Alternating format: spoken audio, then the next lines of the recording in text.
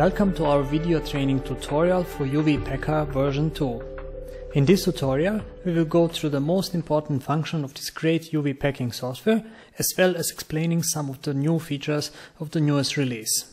As you can already see in the background, we have here a typical case of 3D game character that was unwrapped and pelted manually. All these pelted UV parts were manually, as usual, placed, scaled, rotated in order to fit the UV panel. Now, while it may look nice, the reality is not so pleasant. Manual work causes inaccurate proportions of UV parts, which will later cause different pixel sizes, different sharpness of the texture, and suboptimal results. UV Packer was created just for this one reason.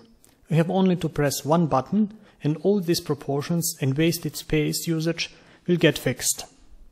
This mathematical packing solution cannot be competed by a human hand, especially concerning the packing speed of 1 second.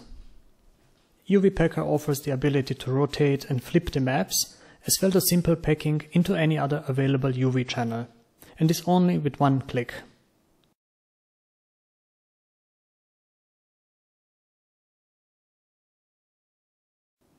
One of the most powerful functions of the UV Packer version 2 isn't only the packing into one sheet ability, but also distributing UV maps in a tiled way. In the version 2, you can define any possible UV tile packing method. 10 columns, as you can see it here in the background, or any number of rows and columns, or simply defining how many cells you want to fill with your UV parts. UV Packer will fill them in the best possible logical way. Smaller parts will be grouped in a cell and larger into other cells.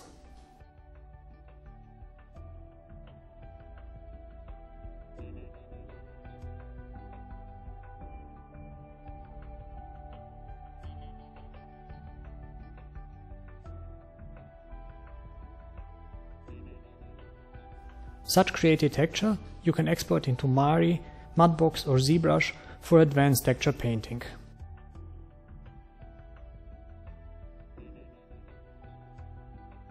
The tiled UVs allow you to quantify the texture quality many times.